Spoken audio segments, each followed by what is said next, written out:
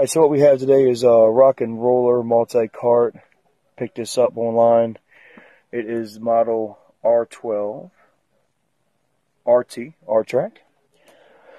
Also got the shells for the bottom and shells for the top to make it into a full assembly cart, so I can carry my DJ equipment and photo booth gear out while I'm on the road. Right now, I took it out of the box. You have one main frame that came out, the 4 wheels with the nicer ones. I believe this model comes with it with the 500-pound rated for the equipment. And it seems like it's pretty fairly easy to put together. So it looks like we just have to put the 4 wheels on with the pins and stuff that we have there on the ground. And I'll show you the instructions here. So it looks like installing the rear wheels. It looks like a washer, wheel, and then pin. Same thing with the front. And just it says it advises to grease up the wheels. I don't have any grease today. I do have some WD-40, but I might want to go get some axle grease from the store before which I can just take them off. It's just a pin. But I want to make sure you guys notice that if you're watching this video trying to figure out how to put it together, you might want to grease the wheels up so it moves like it should.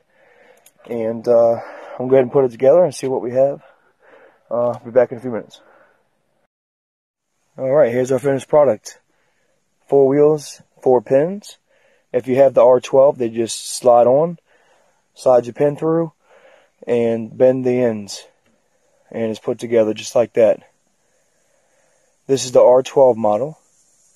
You will need a pair of pliers to bend the pins, but comes with the heavy-duty wheels. They have no air in them.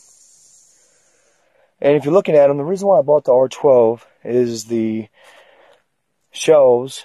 If you notice on the handles, they have holes. So you could put a lot of accessories or extensions and all kinds of different things you can do with these carts. But that's a pretty big cart. I mean, you could fit speakers, photo booth, pretty much all your gear. And the way I'm going to have it set up is I'm going to have a bottom shelf and a top shelf, which I have inside the house when I'm using this out for gigs.